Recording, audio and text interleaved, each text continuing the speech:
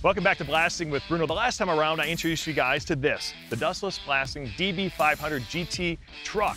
Now, this has got everything you need to do all the dustless blasting you could ever want to do. And the best part about it is the fact that, well, you just need a standard driver's license to get it around. Well, now it's time to put it through its paces on this. This is a 1995 C1500 truck. Now, this is a USA show truck.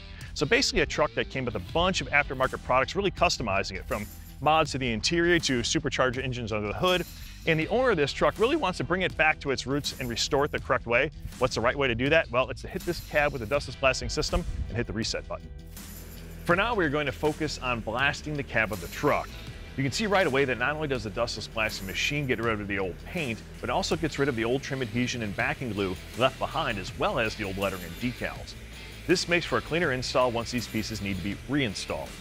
Now, we love using the new all-in-one truck because the 14-foot deck has everything you need and is a great option if you don't already own a truck.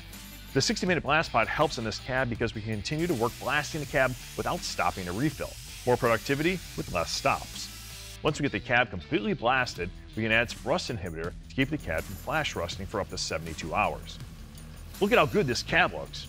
And when we get back on the road with the DB500 GT, we have comfort in knowing it's backed by Isuzu's roadside assistance and rush care for 5 years or 75,000 miles.